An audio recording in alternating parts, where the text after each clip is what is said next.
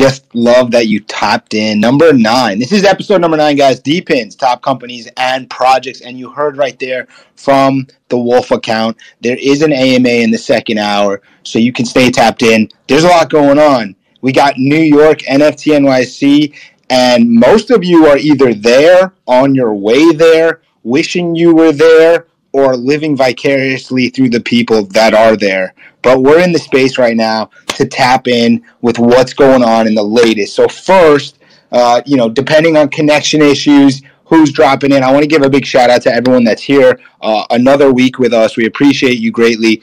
Make sure if you have comments, questions, thoughts, to put a chat comment down in the bottom right, that little chat box. Share the space. That helps Wolf and all the speakers and listeners getting more people into DePIN. There's some big news. I'm going to drop that big news that I just found out, some really interesting DePIN news that just came out. But first, let's see if we got the co-host with the most. He is from Peak Network and DePIN Daily. And if you say DePIN or RWA 3 times, usually DePIN, he appears, and here he is. Scott, what's up, buddy? Yo, what's up, everybody? Good coming in from New York. It's good that, we still doing it even though we all out of town. That's how diehard we are for DePIN. It doesn't matter what city we taking the show on the road. Appreciate you holding it down, Michael and Charlie, for us too. Real quick with the news. IoTex ended up raising $50 million to expand their ecosystem. Shout out to all the IoTex fam over there. The next thing I'm really proud of, D-Telly, which is like Web3 video streaming, so you don't have to like pay AWS crazy ass bills to run videos, on apps and websites. They're integrating with Peak and leaving Arbitrum to do Web3 video streaming on the Decentralized side. Shout out to the D-Telly and that whole team. And just like, don't be sold on one thing. Like all this stuff is going to be interoperable, wormhole, maybe not like in the next 6 months, but, everything sooner or later is going to be able to talk to each other, all these devices. So, don't be just bullish on one chain, kind of keep the door open, what everyone's doing from literally Algorand to Peak. So, just keep an open mind. Another great thing, shout out to our boys from Gaiman. They actually linked up with Aether to a collaboration extending GPU DePIN for compute power. Shout out to both of those squads. Really hardworking team. So really cool to see 2 people come together. And like we always say every week, the rising tide lifts all the DePIN boats in the marina. So, 2 people can do something similar. You come together and it's like Voltron, so I love the collaboration that I'm seeing, and hopefully we'll see more of that. Great to be here. Excited to get cooking. And Scott comes in cooking right from NFT NYC. Keep us updated there. As I said, we got a great show today. It's 2 hours because we got a second hour AMA. You're going to want to stick around for that. But before we get that, we're going to crush this first hour. And we have the man. He is a recovering Silencio addict and a DePIN Daily intern. Will is in the house. What's up, Will? Hey, how's it going, everyone? My name is William. I am everything that matters when it comes to Silencio Network. Hey, how's everyone doing? Anyone else in New York City? What's happening, guys? He sounded like an AI there. I was like, holy shit. Exactly. I was going to have to change his intro moving forward to the AI man. What's up? Well, Poppy, you just popped in. So what's going on, Poppy? How are you today?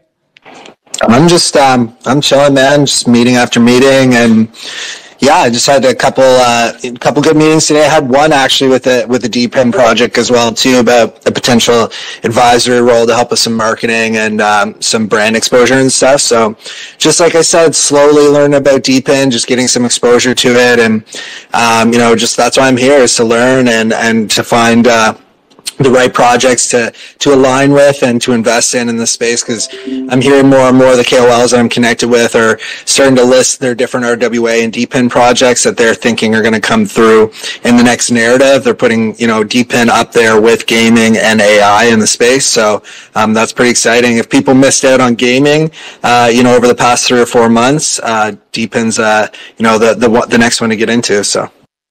Absolutely. Let's dive into that after we get through our introductions for some of our other speakers. Ice is in the house. Ice, how are you doing today? I'm doing real good, man. I consider myself one of the greatest Spaces hosts on X, actually, and I'm really just following William's lead here, because William, honestly, he's just one of the greatest DePIN daily interns ever, dude. I love all the DePIN stuff that him and Scott are doing, and of course you, Michael, as well. But yeah, I'm just really stoked to get in the conversations today, guys. This is quite impressive. But before we go back to that, we got to say what's up to the RWA King. Ray is here. Ray, how are you today? Yo, what's up, awesome people? I'm doing fantastic, although I do have a New York-shaped hole in my heart. I am not there, but I know we got Scott, we got Will up there. So we have it held down. So stoked to be learning from the best here on the DePIN front. I got you held down on RWAs, but, the student can become the master, and the master can become the student. So pour into me and teach me what you guys know. Let's learn some DePINs. Love it.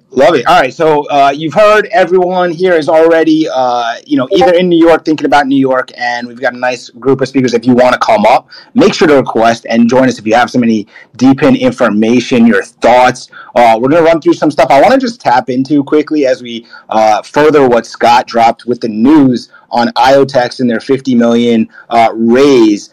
The venture capital firms that were participating in that at the lead were Foresight Ventures, S&Z Capital, and Borderless Capital, as well as Future Money Group. Borderless Capital, if you remember, they invested, and we announced that last week, with Peak. So they're pretty full on when you think about DePIN. It's just something to pay attention to, the kind of capital that's coming in and flowing, and where is it coming from. You pay attention to that, you can kind of see where it's going next. They also, just to note, that $50 million that IoTeX has raised, they say, is going to go to investment in DePIN projects building on IoTeX. So good to know, and as well as funds being allocated towards long-term staked IoTeX. So when you think about it, they're going to give back to the stakers, and then they're going to invest in the entire ecosystem. So it sounds like a win-win from a DePIN space, and it's a significant sum, $50 million. So big news this week. Right off the bat, we had big news last week. We got big news. It feels like there's big news every week.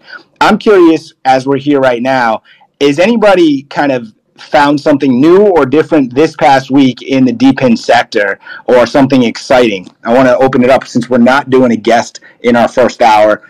We have a little bit more freedom to talk about anything inside of the network.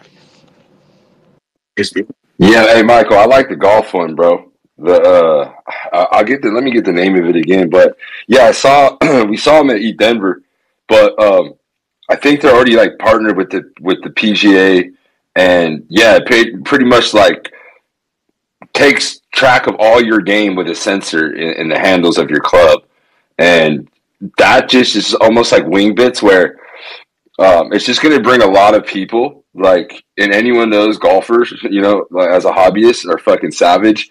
And it's going to be real cool to all of a sudden hop in a Twitter space, and there's going to be just golfers talking about DePIN, right? Where we didn't have to onboard them with wallets. We didn't have to tell them how to swap. They just literally playing the game they like to play.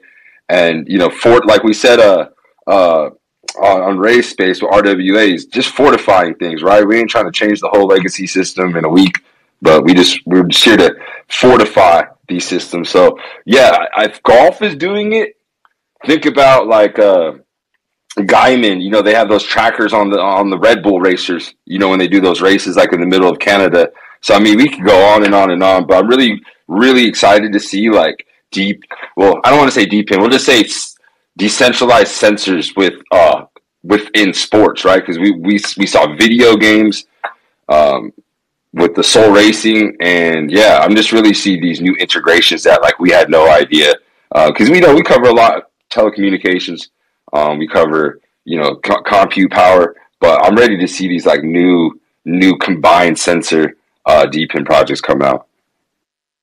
As a golfer myself, I love it. Yeah, you touched on this last week, and that's a really nice opportunity. It would be super cool to see the golfers talking about the decentralized aspect, and so we're gonna have to track that one for sure. Any other maybe new initiatives, new projects anyone has found? Any updates that anyone wants to share? I mean, I've got some myself that I'm happy to go with, but I want to open it up to make sure that anyone that was grinding or cooking on anything has a chance to share it.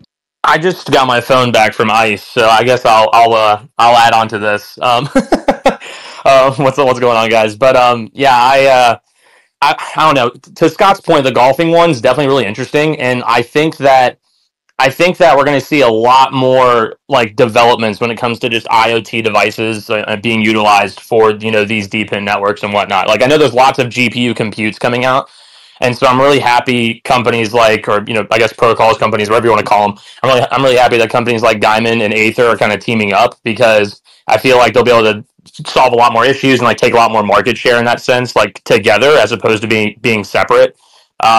And I'm always hearing about these like new, oh yeah, like we're a DePIN AI GPU compute, and it's like I have to like sift through all this like all of the oh, let's just slap a DePIN label on it.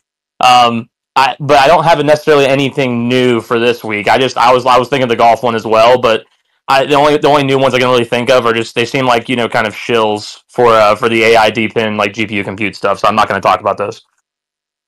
Yeah, for sure. And how about what everyone is using? When we're, as Charlie and Wolf said at the start here, this is episode number 9.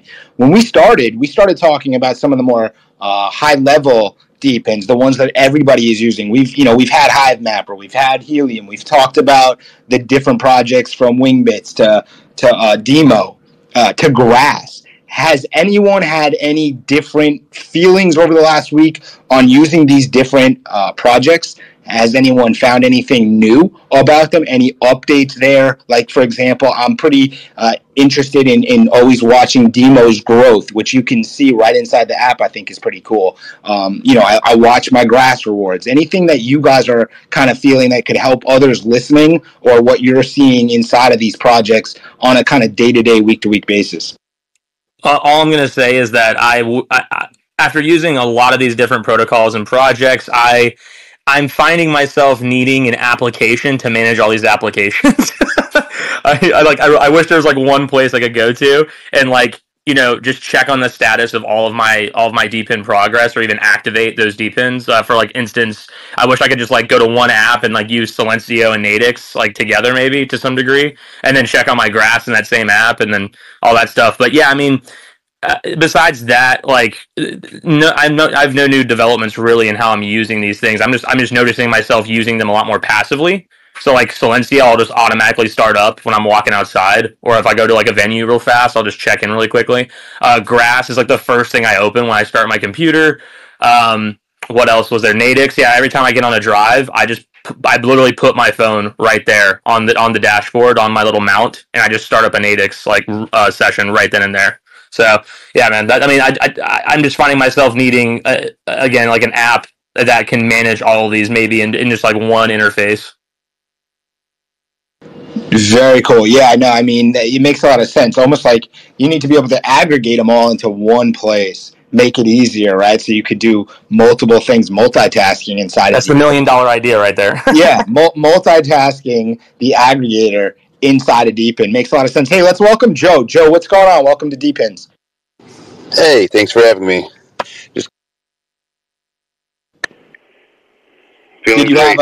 Did you have a thought or anything inside of DePIN you wanted to share? Not yet. I'll work it into the conversation at hand.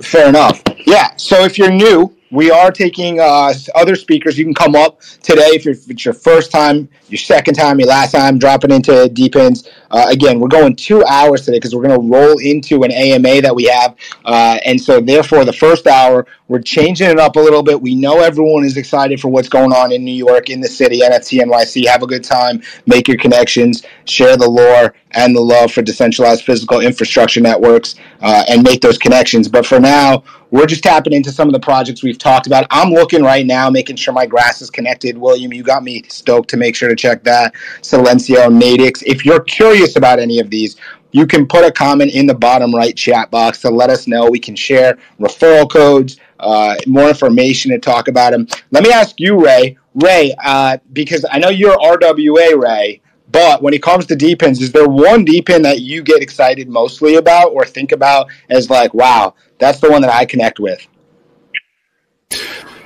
Yeah, no, great question. So this kind of gets into the, is this a DePIN? This is a really great question for you guys, because I'm deep in the weeds for the RWAs, as you mentioned.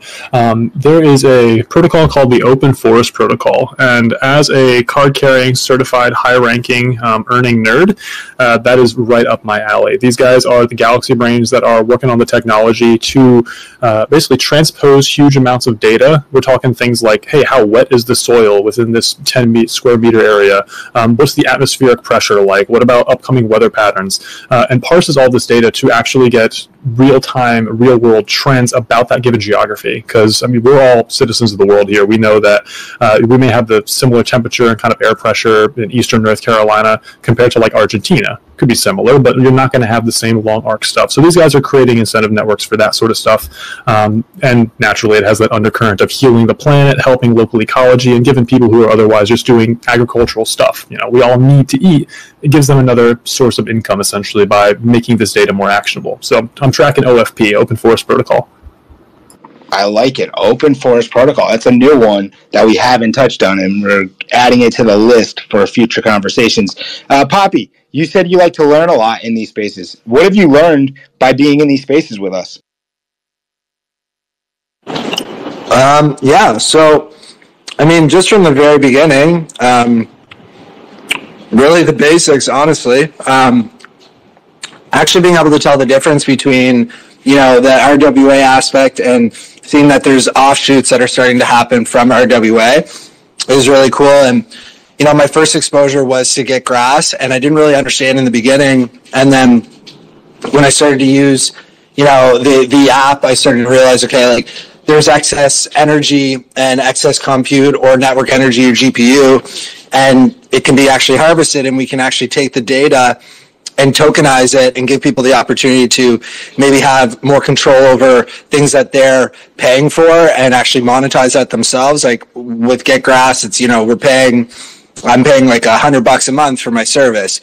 You know, I can actually get some tokenized revenue from that, from, you know, just connecting the app itself. Or with like Solarium, for example, you know, they're connecting into you know, places in that have solar panels and, you know, harvesting energy there and giving people the opportunity to do that, as well as, you know, other places, you know, say in South America, where they can, you know, tap into large you know, systems and renewable energy systems there as well too, for the B2B scale or the B2B model as well too, so companies can actually harvest as well. So I'm learning slowly, and I've been just like looking at the different models that are coming up and the different projects that are coming up in the chat that Scott brought me into. And I think like basically since I started, I've tapped into those two projects so far and been getting my grass, and then have a potential, you know, deal with another project that I met with today to help them with some marketing. So I'm just learning through exposure, which has usually been the best for me, and what I've done in the crypto space since the very beginning. But I have a pretty strong market and like a pretty strong network, and basically, like I said, the KOLs that I know have been talking about it and got me even more interested in learning even more, just so that I can position myself and understand and be ahead of the wave, basically. Well, I appreciate you sharing that. I think it's really good for new people dropping in to listen to think like, hey, even if it's your first experience with DePINs, you got to start somewhere, and that can lead to you know, a lot more, and just by participating, like you said. So we appreciate you coming back week in and week out and sharing what you have learned and what you're going, you know, doing forward. So really cool to hear, guys. Let's remember, this is Wolf Web 3. We are doing DePINs, even though a lot of people are at NFT NYC. So with that, make sure, if you're in here, make sure you're following not just the Wolf Web 3 account, turn those notifications on so you don't miss some of the best spaces in the world across industry. Give all the speakers a follow. They're here to help you and provide valuable information. And of course, if you're listening and you have questions, you can come up and speak, but you could also just drop a question or comment in that right box. Joe, what you got? Yeah, so I want to piggyback off of what Poppy said there. Get grass. I've been hearing a lot about this project. I never got into it. I should. I really should be, but that's something I'll put on my to-do list. But a lot of these decentralized compute projects, I'm really starting to like. They're really starting to innovate, and that's where we've seen a lot of people doing the speculative mining, or for basically you mine it, you hold it, and you watch your gains grow. And one of the ones I'm hearing most about, other than Get Grass, I've heard quite a bit about that. The other one I'm hearing that is supposed to be really hot, up and coming, is IONet. It's io.net. And this was brought to my attention by DePIN Connection, Brad, one of my good friends. And it's something we're also going to start mining. It's GPU mineable, a decentralized AI platform. So something we'll look into, but certainly mine it for the sake of diversifying and holding that token. So you're probably hearing it here first. Definitely something to take a look at if you have GPU rigs. And they tout a pretty simple setup there. Now, another one that I've really been, I was the first one to talk about on YouTube, and they've really punched through as of lately, is XNet. So you're probably hearing about the mobile carriers, the basically telco partnerships. And XNet has been working very hard in that arena, specifically for the past, I believe it's 1.5 to 2 years, working to get telecom partner roaming agreements where they, the big telecom carriers, or sometimes even the international carriers, will pay for their customers to roam onto the XNet network. Now, we have not seen too much headway in that arena just yet, the CBRS space. For those of you who don't know, CBRS is Citizens Broadband Radio Systems. And in 2018, here in the United States, they opened up a part of the cellular spectrum for individuals and enterprises to use that space it would be considered unlicensed. You need, in an outdoor environment, you'd need more of a permit. You just have to register with, I forget what the what that entity is called. But anyways, this was a big thing in 2018 in the wireless arena, what I work in as a network engineer. So a lot of indoor companies, a lot of indoor deployments from different companies in the cellular space, and ones that had previously been relying on Wi-Fi for their day-to-day production. So that was XNet's really what they were born into. But where we've seen the massive headway was with what's called Passpoint, aka Hotspot 2.0, which is Wi-Fi, where a cellular company says, okay, we'll allow our customers to roam onto Wi-Fi that we approve of and offload their data and pay these companies. And XNet, this is not a new idea. This has been around for several years, and we've been waiting for someone in the crypto space to finally do that. And XNet really just, by the, I would say, it was Russ Frominator, who's someone you may have seen on the space before, a genius dude, but by his advice, they just picked that easy fruit, low-hanging fruit off the tree, and it's been an easy win. But they have a current partnership with AT&T. So they sell these wireless access points from Alta, $200 off the shelf, and you could set one up. It's recommended that you set it up in a high-traffic area, but if you set it up in a good location, after about 24 to 48 hours, AT&T's algorithm will approve that location and allow it to offload data.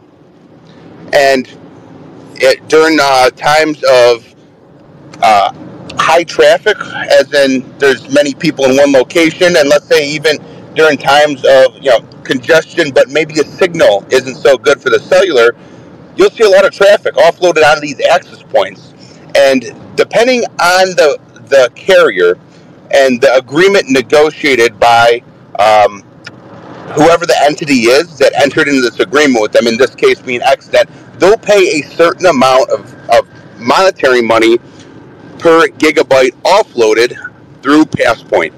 And I'm not going to disclose the amount that they pay XNet. That's not my place to do so. However, for us who are currently participating in this and standing up these wireless access points, these are just regular Wi-Fi routers. Anyone can do it. We are getting 50 XNet per gigabyte offloaded. Now, someone do the math for me. At XNet's jumping between 10 cents and 15 cents at the moment. So 50 XNet tokens, that's off the top of my head, what's that? Joe, $5? I don't know. Let's run that math in the background. Sorry about that. It's okay. And let's.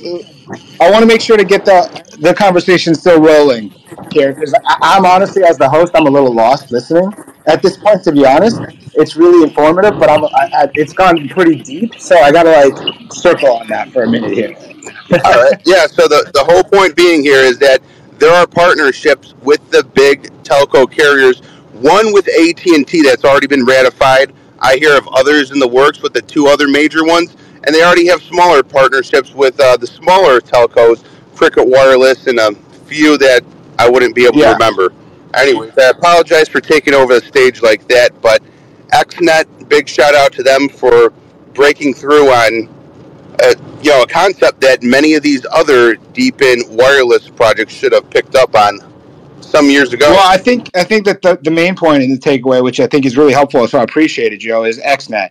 Need to look into that myself, and anybody else in here that's listening can learn a little bit more there. We've actually, while we were getting a huge breakdown on XNet, and I'm excited to dive deeper there, is we've loaded the stage here. I mean, first off, shout out to Bonfire. Bonfire, what's going on? Thanks for joining us. Hey guys, my name is Joshua Kagan. I'm the founder of Bonfire. I couldn't get in through my normal Twitter handle. Twitter locked me out, so apologies. I'm going through my company, Bonfire. Great to be here. I'm absolutely fascinated by DePIN. It reminds me of kind of almost like a new wave of crypto where we had, DEXs as a killer app, and then we had, DAOs and this new layer of decentralization could be massive. I guess my question to the group, and I'm very new at this, I'm learning about DePIN, so it's a genuine curiosity. When Bonfire launched, our first asset, we were a real-world asset tokenization platform for real estate. We did it as a DAO, and what we told our community was like, hey, it's like being part of a condo association, HOA, but digitally. And that's how we were able to entice people who, might not have crypto backgrounds to get onto our platform. One of the obstacles we faced, though, was everything was done on Discord. There's a lot of things about Discord that isn't intuitive to non-crypto natives. So I guess my question to all of you is, what do you see as a killer application in DePIN? Like, what would be like the first application you see that could really entice non-native crypto people to be part of the ecosystem? And what potential barriers are there to entry as we think about unloading the next billion people into crypto? So thank you, everyone. Well, thanks for being here, Joe, and the Bonfire account. We host these spaces every Wednesday, same time, same place. So make sure to set those notifications from the Wolf Web3 account to join us. We've gone over this type of conversation and question and continue to iterate and innovate and learn around it. But I'll just quickly, and I want to open it up to everybody else because Dave has joined us, Brett is back, and so we have a really strong panel here that could also answer. But just quickly, I would just say, for example, a project or a protocol or network like Demo, that's where you can just drive your vehicle and be part of a decentralized movement network. You've got Silencio. William loves to talk about that. That's just by sounds around the world and having your phone. You've got Nadix, where you can just drive your vehicle and kind of observe what's around. Same thing with HiveMapper, helping map roads. So these are different types of projects already going. Helium with your phone that can really receive and reach mass adoption. The one thing that I would just quickly say, and then I'm going to pass it to Will and anybody else that wants to kind of answer and talk about this, is that the thing that stops any type of, like, let's say, decentralized physical infrastructure network is, quite honestly, a centralized version of it, right? Like, centralized power doesn't want decentralized power, and that kind of filters across the whole entire landscape in general, that idea. So that's usually, in my opinion, the forces that are kind of opposed to the idea of decentralization. William, tap in, add. No, thank you, Michael. Thank you. I would also add that these centralized powers, these centralized structures, they don't necessarily it's not that they can't or don't want to, I guess, but I guess not wanting to is correct, right? Because they don't make as much money off of it, right? Like a DPIN's not gonna generate as much revenue as like their centralized APIs and servers and whatnot, like compared to something like Hive Mapper example, there for Google Maps. Like Google's not going to make much money off of a system like Hive Mapper, whereas they might make a ton more money on like a centralized version of that via their Google Maps, for instance. So they're not even incentivized to go down that route. So you're spot on there. I guess on the topic of like onboarding people, funny enough, like yesterday I was in Times Square with Ice and my brother and my fiance, and the weather definitely didn't help. But I was just like trying to ask random people on the street about Silencio and about just like wanting to make money on their noise pollution. And the rain definitely, the rain and the cold definitely didn't help. I got lots of shirks, lots of just like don't talk to me kind of thing. It was really funny. I did end up talking to one person though, and she as soon as I mentioned like, hey, do you like to make money? They were like, oh yeah, like I love making money, of course. And then I had to explain, okay, like companies like Zillow and city planners and governments and whatnot, they really value noise pollution. Like think about it. Like when you're on Zillow or when you're shopping for a home or shopping for a place to rent, real estate wise, the level of noise and how loud it is, it could be a very important factor for you in considering that purchase.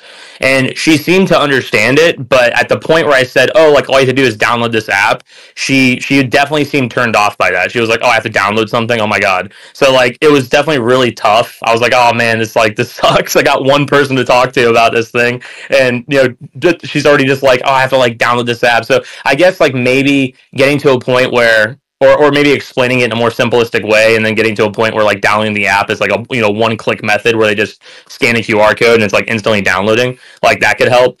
But that was the random occurrence I had in Times Square. It was pretty hilarious. My fiance got a lot of kicks out of it.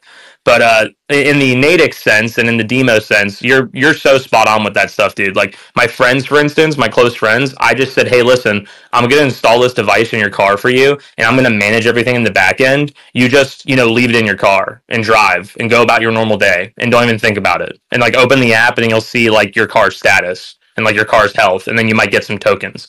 And they said, oh, dude, that's pretty sick. Like, I can sell those tokens. I said, yeah, you can sell them and make some money if you want. And so they're completely open to the idea of just, hey, listen, William's going to take care of all this stuff, and he's going to just, load this device in there, manage these devices, and, do all that stuff for me. I don't have to think about all the crypto stuff. All I have to do is, take my tokens, send them to Coinbase, and then sell them. And and their job's done essentially if they want to. But that's kind of like my experience with onboarding people, just to kind of keep things as simple and short as possible. I don't want to take up too much time, obviously. Typically, like the accessibility and the user experience is like one of the massive points of like a service doing really well, like how accessible it is and how easy it is for people to actually use, and of course how useful it is. So if people find like making money is useful, but it's like a no-brainer for people to go on to Amazon and find anything that they need for a super cheap price, and to the point of it literally being delivered to your door, and or if you need to return something, they'll pick it up at your door. So they made it ridiculously easy for people to interact with, and that's why they, in a big way, have become so successful, is because it meets all of the needs of a person in a very fluid way. So whoever can do that with their systems as well too, especially in the DePIN space, they'll be able to be really successful, because people do like to make money, but people will like fade things completely if it's too difficult. And that's what I've experienced already with the crypto space, is most people don't realize how much money you can make in the space, but it's so excruciatingly hard to get into and to navigate most people won't even try to understand, right? Luckily, for the people that do try to understand and do take their time and go in, we can benefit greatly from, the mass adoption when it does come, because we're already here setting our bets and creating our relationships and figuring out the space, right? So there's a payoff to being a part of the first chapter. But yeah, usually it's like, the user experience is one of the biggest points that, companies have to figure out to create, a mass adoption effect. Yeah, I love that. User experience, and I'll just add to that, user experience plus user enrichment, right? If we can do those together, or if you can do those together as a project or protocol, you've got a powerful network ahead of you, right? User experience is key, and then user enrichment, right? You can be enriched in a number of ways. If you put them together, you've got something that's really hot. Let's thank you for putting the hand up, Trillion Cap. We're pretty low key here, so you can jump in. What's going on today? Oh, not much. Thanks for having me up, guys. There's a lot of opportunities in this sector of crypto in particular. Most Bitcoin miners using upwards of 3,000 or above watts at the wall, and again, the competition's enormous and ever increasing in that sector. So this it really allows the home miner, or these really smaller players or newer people to crypto as well, to actually participate at the ground level. And I highly encourage everyone to have a broad exposure. Don't pick one or two. Try and smooth out that risk curve from having a blend of whether it's testnet, in its infancy, all the way to the more mature projects that are already mainnet in that. GeoNet has been a huge winner for us in particular with their GNSS sensors. There's other ones like Crank, as Joe had alluded to there. XNet is another really interesting one that's done very well. Onakoi, there's Wingbits, which tracks airplanes. And again, it doesn't use very much power consumption. So even in Europe or places where electricity is substantially more than it is here in Canada or the States, so it allows a broad range of participation. And again, when you have, say, 4, 5, 6 of these projects in one portfolio of hardware, you not only get exposure to the various tokens and chains, but also the hardware, and just kind of allows a knowledge curve to start, a nonlinear exposure to all these crypto projects as a whole. And again, if you combine that with the traditional ASICs, GPUs, CPUs, with sensors and staking, and if you have, an inch-high, mile-wide strategy is what we've done, and it's worked exceptionally well for us so far. It really allows you to really kind of get really granular and really kind of start tuning your portfolio, much like an equity portfolio, right? You can have exposure to commodities. So you want to divide it into sectors, your max and minimums, and how much exposure you want to this, that, and the risk tolerances, etc. There's a lot of optionality in the crypto as a whole. There's a lot of different ways to play it, and there's a lot of tribalism, whether it's on the chains, or whether it's proof of work or proof of stake, or how it's produced, or the emission schedule, what have you. But again, if you could kind of see past that, much like a traditional equity portfolio manager would have to do, right? You want global exposure. You don't want to just have the S&P 500 or the Qs. Anyway, one of the things, that Pat kind of alluded to but didn't elaborate on, so I'll piggyback off him here. A lot of these different, the hardware, you can have dual purposed for, depending on what the project is. You could actually earn on 2 different projects. So, for example, GeoNet, you could actually dual mine, or so to speak, with Onakoi, and I believe there's another one, RTK. Some of these ASIC miners, even though they're specific algorithms, there's some chains that share the same algorithms that you could point them to. We've seen different proof of work projects that are still GPU mineable, where you actually end up dual mining because of recent forks in the algorithm and however they have those integrated.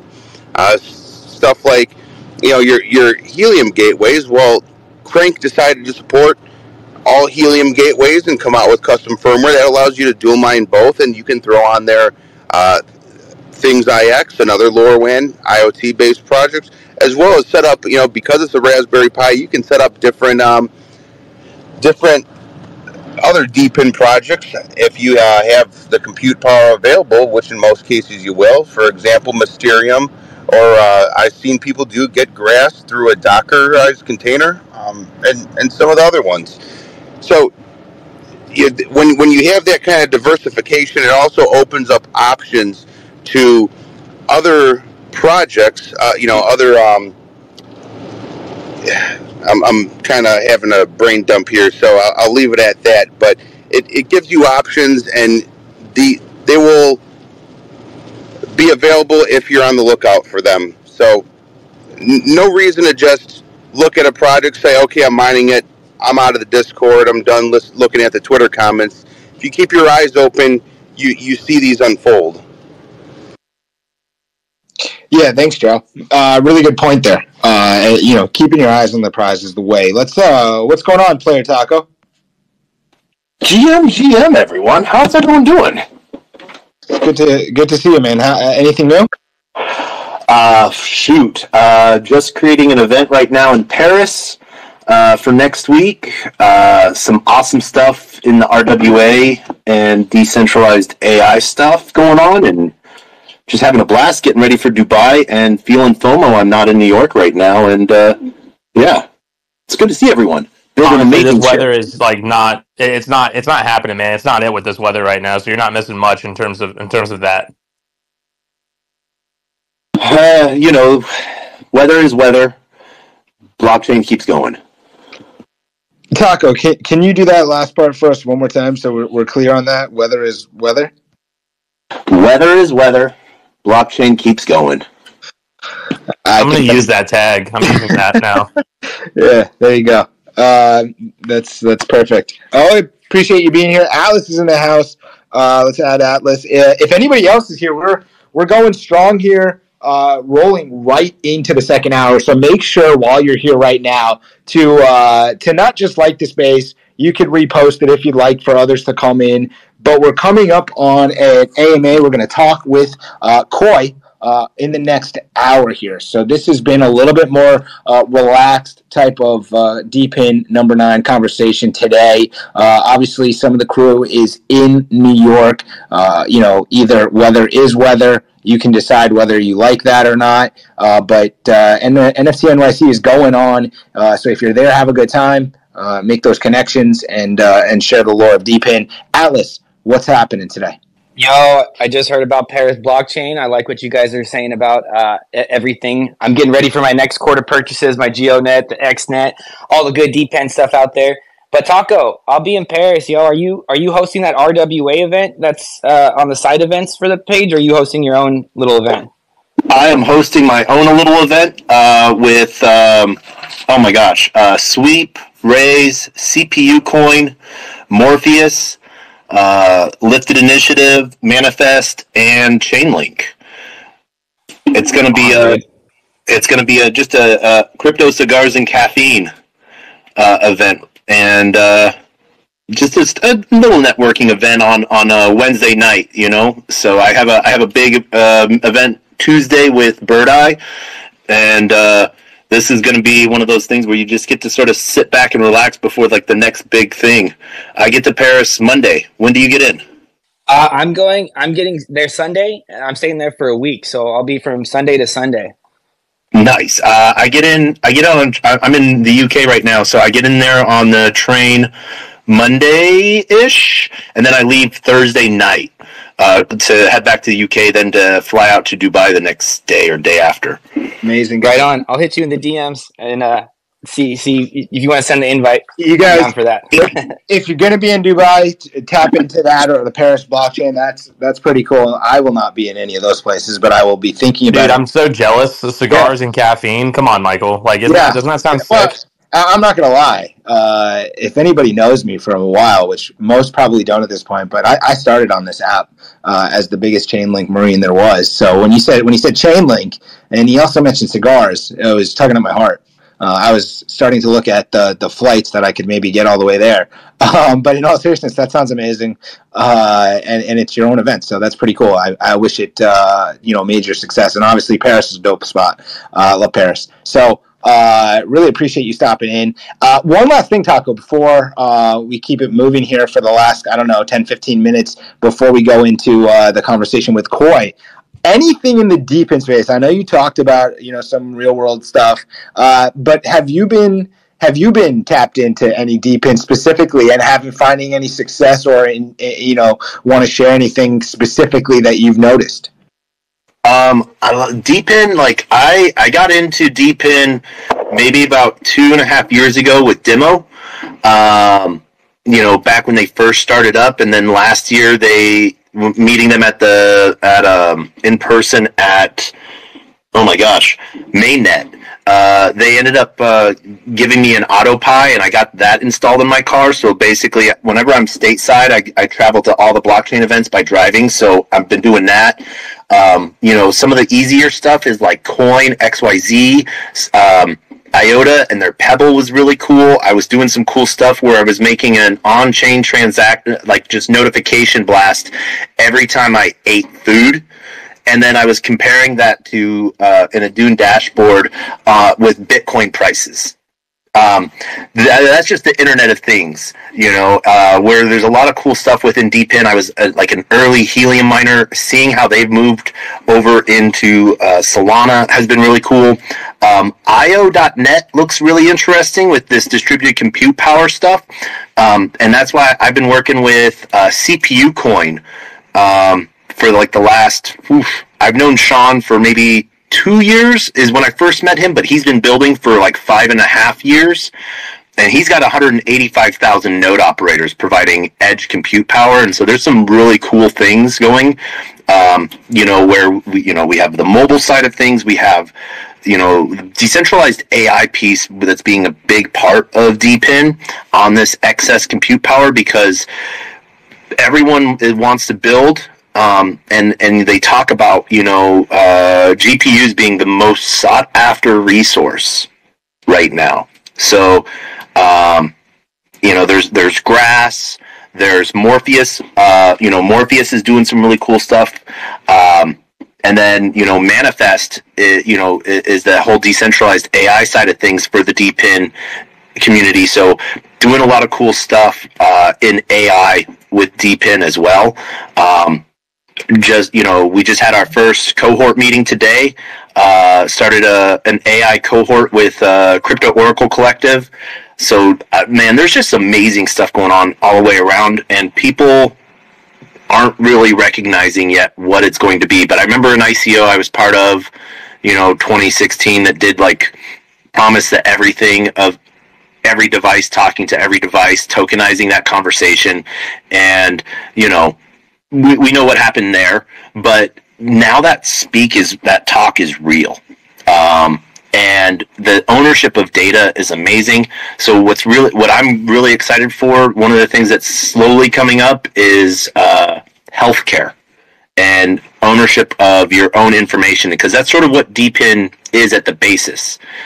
Ownership of data, and tokenizing that data. And so we all think of it as dollars and cents tokenization, or PFP tokenization, but that PFP could also be a private ZK PFP that on the backside that only you, your doctor, and your insurance company could see is your healthcare data. And so there's some really cool things building out in that. Really excited. A really interesting, really weird thing that I saw and learned, and a couple months ago back at ETH Denver. But Arweave launched out AOS. It's sort of like their Arweave on-chain operating system. It's sort of like a competition to what Near's been building, BOS, blockchain operating system. And so seeing a basic command line program, or Python or SQL being written and running programs on-chain, I think is going to be some really cool stuff. So seeing how that gets integrated into IOTA's Pebble or other cool things, I think there's some really cool stuff there. There's just so many awesome things.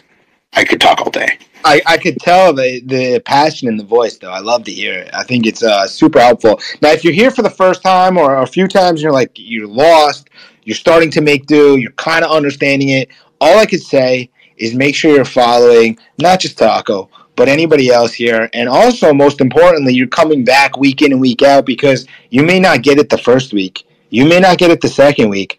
But each week that you're here and each week you're learning more, you're getting closer as you're earning more to also understanding better and better. It takes some time, but once it clicks, then you start really diving in, and it makes a ton of sense. And I'm sure a lot of people experience this.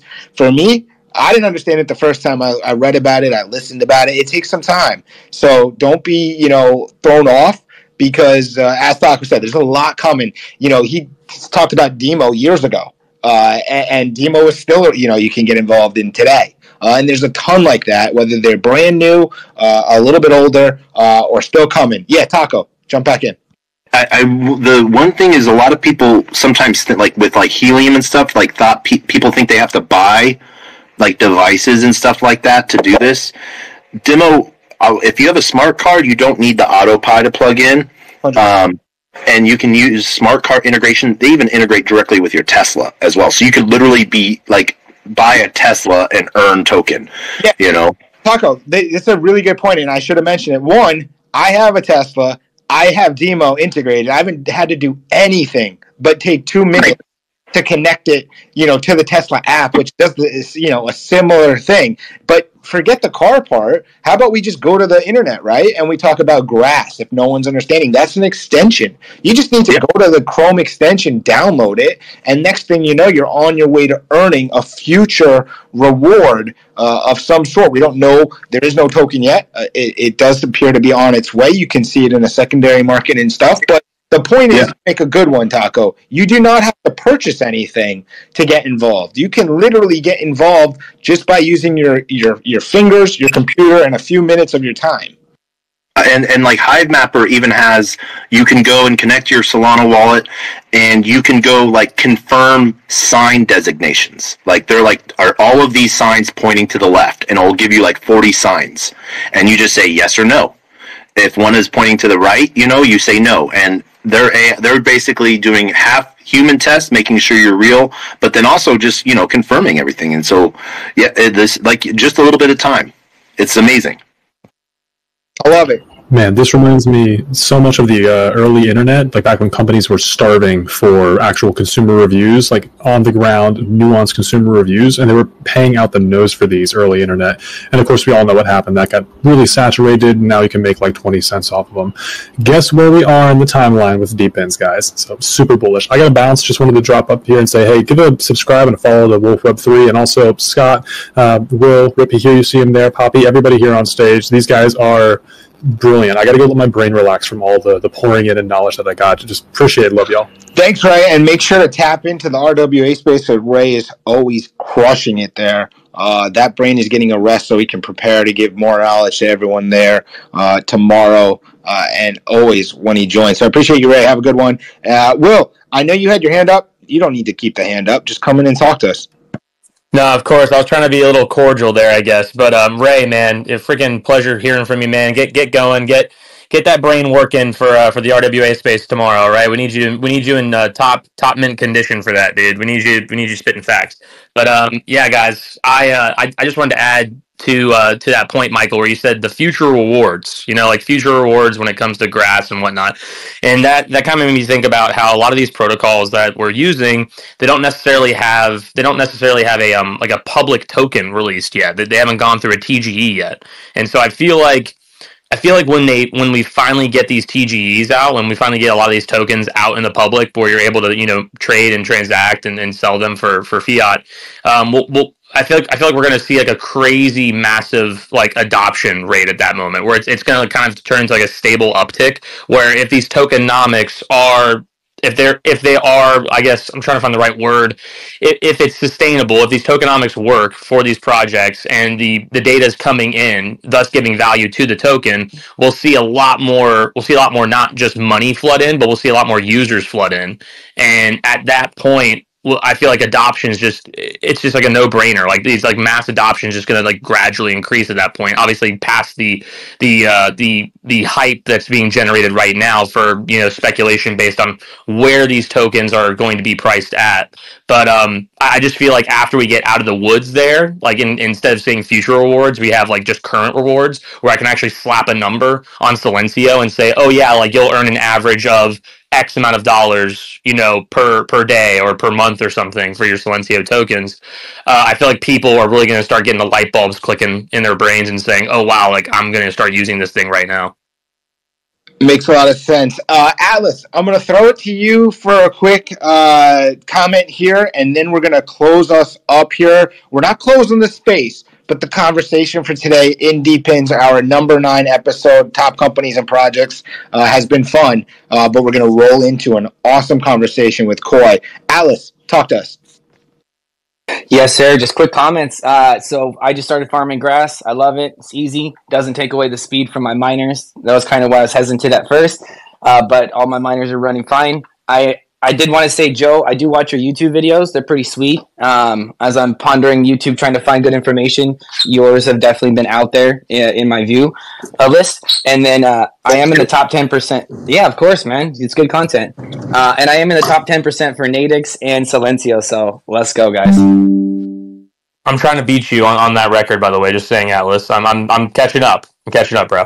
That was a really well done drop right there, Atlas. I mean, your top 10 on Silencio, top 10, showcase right here, a little humble brag. I love it. I think everybody should do it when you come up. In fact, maybe the next time when anybody comes up and puts their hand up, the first thing you got to tell us is your ranking.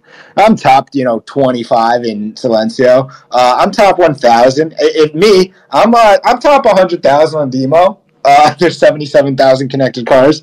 All right. Good times, guys. If you have not followed everyone yet, I don't know what you're doing. You're not doing it right. Make sure you are following so you don't miss next week's space. It is the same time, Wednesday, Wolf Web 3. Those notifications better be on, not just because we crush it every week for DePINs, but you have so many other opportunities across the space to learn and earn in different industries and abilities. Amazing speakers, amazing hosts continued throughout the Wolf Web 3 platform, and the speakers make it so fantastic. So shout out to everyone. Scott, I know you're still rolling around in NYC. I hope that you're with us. We're going to roll into the next conversation here. But Scott, how is the NYC vibe?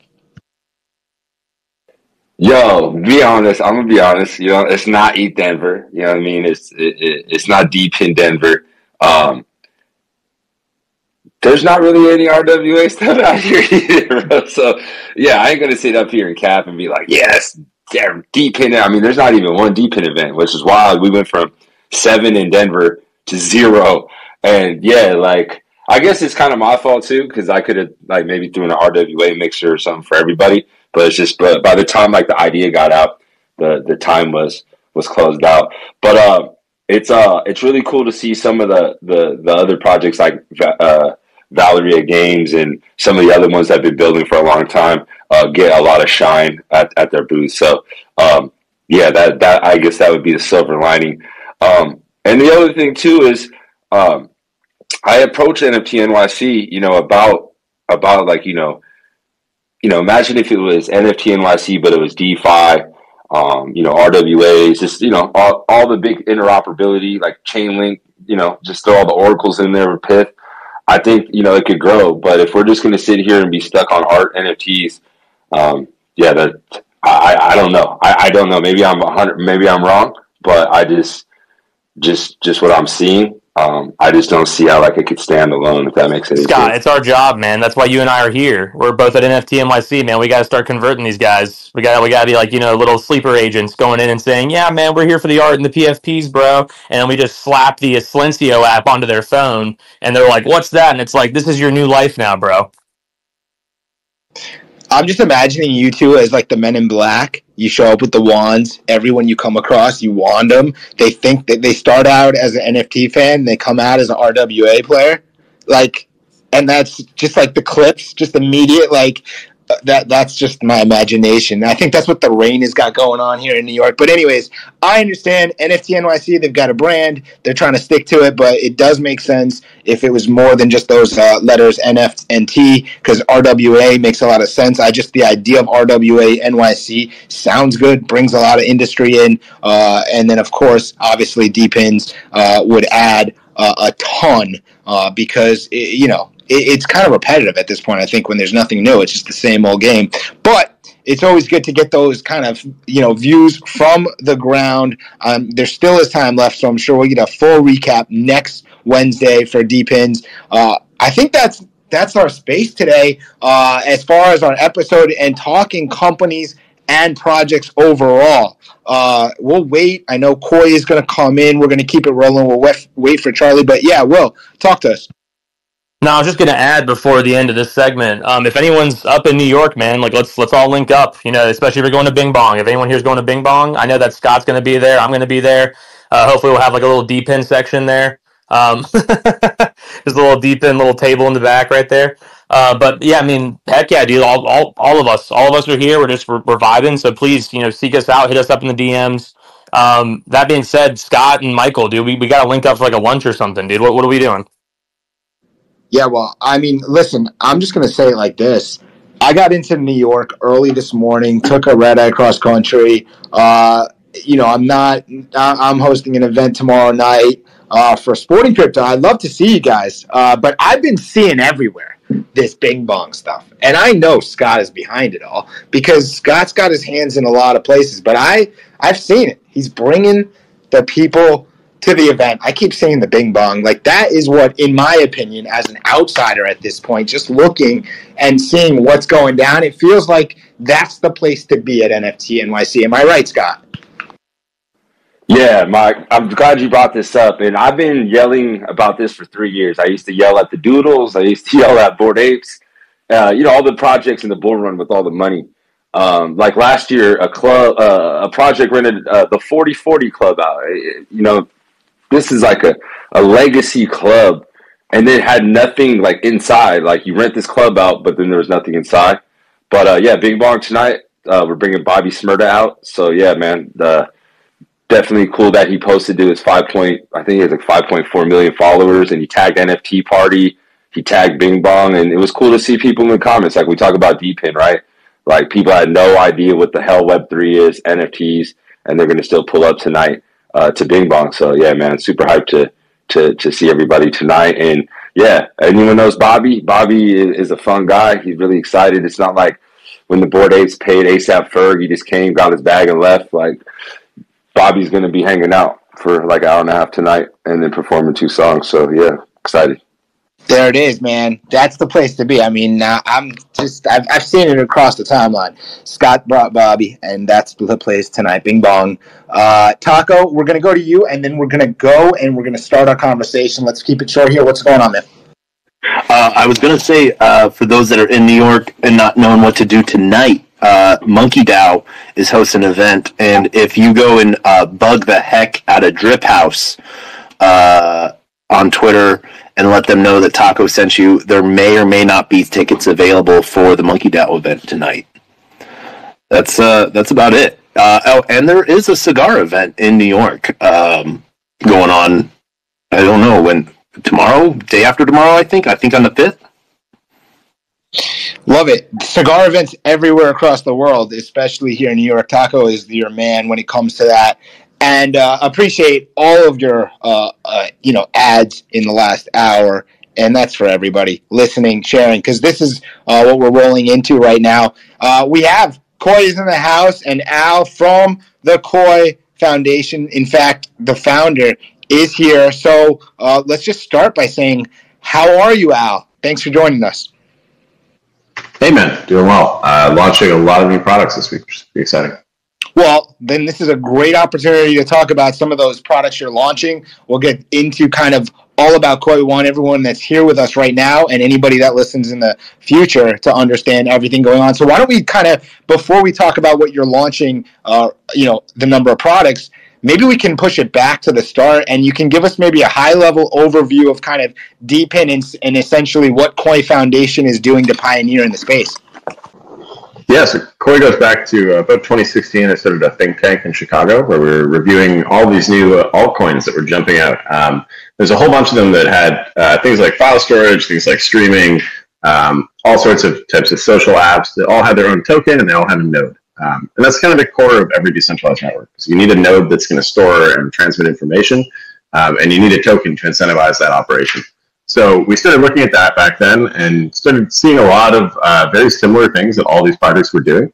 The one thing it turns out is that when you have a token, you have to stake the token, right? That's how you collateralize all the operations. And then you need a node that runs on people's computers that you can stake that on. So we built the Koi node, and the Koi node is now available. It's gotten 50,000 downloads in the last 3 months. We got a ton of people actually mining Koi tokens, and then in the next few weeks we're launching altcoins on Koi. And we've got a whole host of people from search engines to storage networks and social media and all kinds of basic stuff like that. And you can mine them all on your home computer, which is pretty amazing. So just about anybody can get into crypto with no upfront cost. There's a whole smorgasbord of different apps that you can get involved in, and each one's its own community, its own kind of motivations and stuff. One of them, the search engine, just got 5,000 nodes in a couple months, which is pretty amazing. Hey, Al, what's up, my brother? Good to have you here, man. Can you explain a little bit more? So when somebody opens up the Koi, the program, you see the different tasks. Do you want to tell everybody what are those tasks doing for some of the other companies? I kind of explain that more so they know what they're what the nodes are actually doing. If you wanted to touch on that a little bit, Al. Hey, Scott. Good to see you as always. Yeah, all the tasks are open source. So when you're in the node, you can actually click on them and you can see the full source code on GitHub. And they all have their own little description. There's about a dozen of them on there right now, so I won't go into all of them. But a couple examples are crawling the internet to get inflation data, which is trueflation.com. They're launching a token in the next couple months. It's a pretty exciting one. And that allows us to track if prices on something are changing over time, which you can't really do without trusting your government right now. So it's a very powerful application. The search engine apps are doing a little bit more heavy compute on your device. So they're actually going and crawling the internet as well. And then they train AI models on your home computer.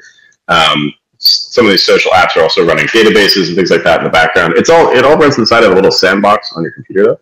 So it's never actually accessing any of your personal stuff. It's basically taking a little piece of what's on your computer, taking a little separate space for all this stuff to run inside of, and then you're offering up your storage space and compute space on your device. So when you're not using it, then it's doing something useful. Hey, that's awesome, Al. And I wanted to explain how, because Koi is one of my main examples. We always say Silencio, Nadix, and a few others. But anyone listening, and you want to get into, something else than, using a device or maybe something like mapping or something that you started with, Koi is a great start. Literally, you download the app to your computer and you literally run these tasks. And it's just get grass where it's out of, it's out. You're not even thinking about it. You're just running and you're farming. So I think anyone who's trying to get into DePIN and, maybe what Michael said earlier, you don't know where to start. This is another great one, that you can start today. You don't need to go order a $500 device. Literally download the app, takes 2 seconds and it's on your computer and start running tasks. So yeah, it's just a great entry to DePIN in my opinion, and yeah, I'll continue to keep using Koi for an example. Hey, thanks, Scott. And yeah, I know Taco too. Good to see you again, man. Good to hear you on the space at least.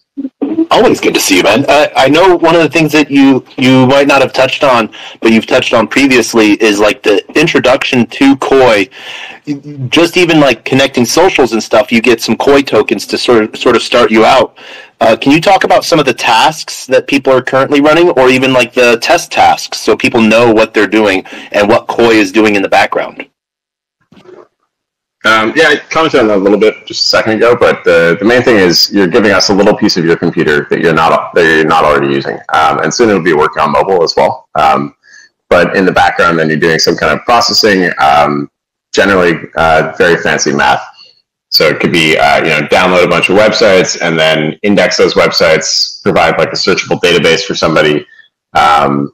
It's all about trying to manage information better. We've had this idea for a while that information is kind of the new currency of the world. And so as an individual, you really don't have a lot of control over the information that you put on the internet. Like this space right now is obviously going up to X's servers, but then we don't really know where it goes from there. So there was this big hack recently where something like, I think $100 million was paid between Netflix and Facebook, where Facebook sold all of our personal DMs. And so if you've ever sent a DM on Facebook, it was sold to Netflix, which is kind of incredible. And then Netflix is now using that to train AI to recommend videos to you. But in the process, there's all these engineers that can now read all your messages because they have them for debugging, which is kind of nuts. So we've always wanted this idea of like a digital second skin. That's really what we're working towards with Koi. Is we want you to be able to use these Koi nodes as the backend for a social network or a messaging protocol or a VPN, whatever it is that kind of keeps you a little bit more secure online. Some pretty exciting applications coming out in that area too. Awesome. No, I love what you're building out. I early Koi user, like sub 2000s, and you keep building every day. So it's good to see what Koi's been building out and the perseverance of the grind is real. So yeah. Yeah, I've got just a follow-on question here, Al. Just curiously, you talked about mobile and it coming to mobile soon. Can you give us a little bit more of an idea? When you say soon, does that mean, is that like a month, a year? I always hear these terms, and so I think it'd be kind of helpful to get a better idea. When you say do you think what's our time frame when we think about it could be on mobile? So there's two parts to that. The first one is we're actually building a custom Android operating system. So that's a little bit further out, probably like 3 to 6 months. We anticipate that being the real platform version of Koi. And so when you get to that point, then what that means is you have the Android operating system custom designed to run these background jobs, which means you could buy a phone and the phone could pay itself off. Obviously, that's a big lift. And right now we're pretty focused on getting the token launch out. We just launched an L1 blockchain. We just forked a Solana that's been live for like a year. So a lot of really deep technical stuff going on over the engineering department here.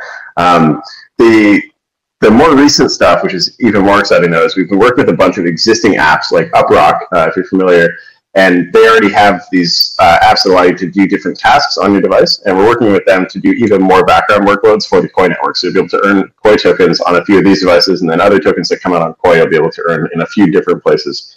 The other case that's pretty exciting too is there's a few of these social apps coming out. So I think Modi is now working on a mobile app, and so that's going to have some background runtimes that do things like kind of co-host content. So you'll be using their mobile app for social, and your content will be hosted on someone else's phone, and their content will be hosted on your phone, but it'll all be encrypted. So it's like when you open your phone to read your newsfeed, it's getting streamed to you from a bunch of other devices, which is pretty cool.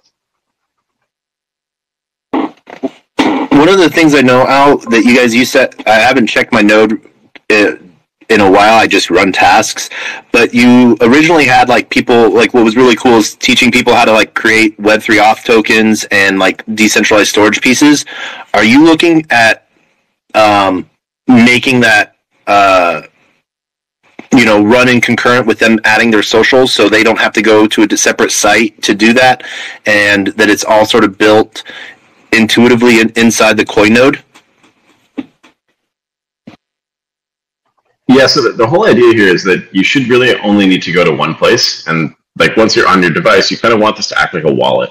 So your personal kind of profile that you build on a Koi node actually stays on your device, and none of those secrets ever get leaked. But once you add new secrets to it, like if you make an account on some secondary service that you need for a certain Koi task, that stays on your account as well. And so you can start to build up this personal profile and sort of harness all of the ways that you can create value for people in this one space. And the Koi node's kind of your hub for all of that. Awesome.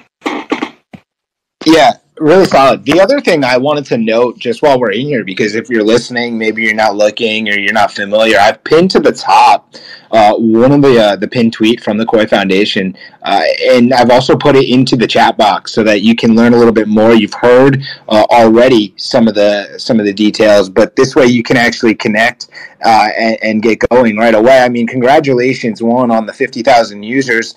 Al, when we think about it, there's more than 50,000 nodes running now. What was the time frame to get there?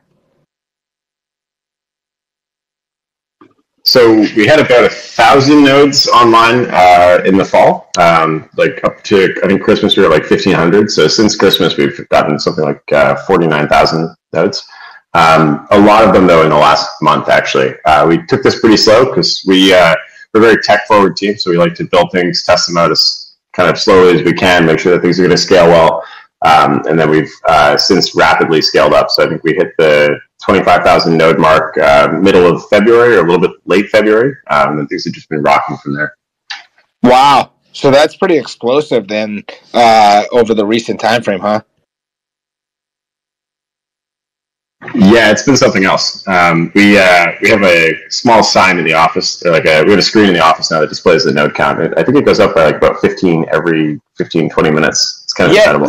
That was actually going to be my follow-up right there, because, I mean, look, you posted this just a little less than a week ago that you smashed through 50,000 users, and just to try to get a little bit more clarity on how quickly that's growing, where are you guys at, like, right now? I think 52,000, roughly. Okay, wow, yeah. So, I mean, that's awesome. So it's clear that the time early on has, putting in the foundation and stuff has really paid off in the way that you're growing, quickly at this point. And so for anyone listening right now, that post up in the Jumbotron, the Nest, whatever you want to call it, you can learn more about Koi and also get involved. Within 5 minutes, really. And so you heard there's a lot coming down the pipeline. We're still going to continue to learn more, but the growth is obviously there and continuing. So I wanted to just share some kind of background as you're kind of giving us a little bit more information.